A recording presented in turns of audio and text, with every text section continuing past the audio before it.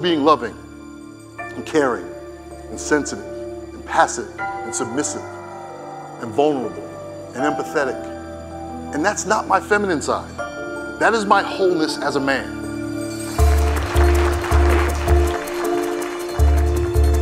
Privilege is invisible to those who have it. I think it's really important, especially for white men, to say, have you noticed it's just us here? This is a conference to open the eyes of all of us, but particularly white men in leadership, who have an opportunity to change the way they talk about inclusivity and intercultural competence.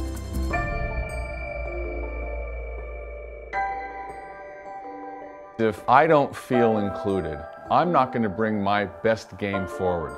All my gifts, all my contributions.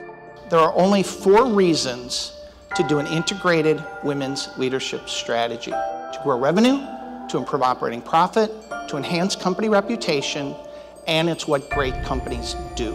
We cannot fully empower women and girls unless we engage boys and men. We have to shift the fundamental paradigm that it's a partnership model and that we're all in it together.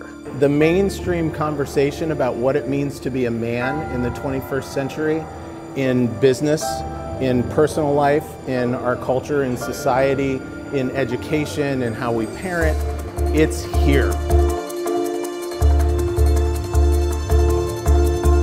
At Gender Leadership Group, we're leveraging the value of the differences between people, particularly between men and women. And we created the Better Man Conference to take this conversation to organizations and cities around the world. This is the next TED, as far as I'm concerned. When we, the millennials, start to take the reins, the expectation is it's going to be equal.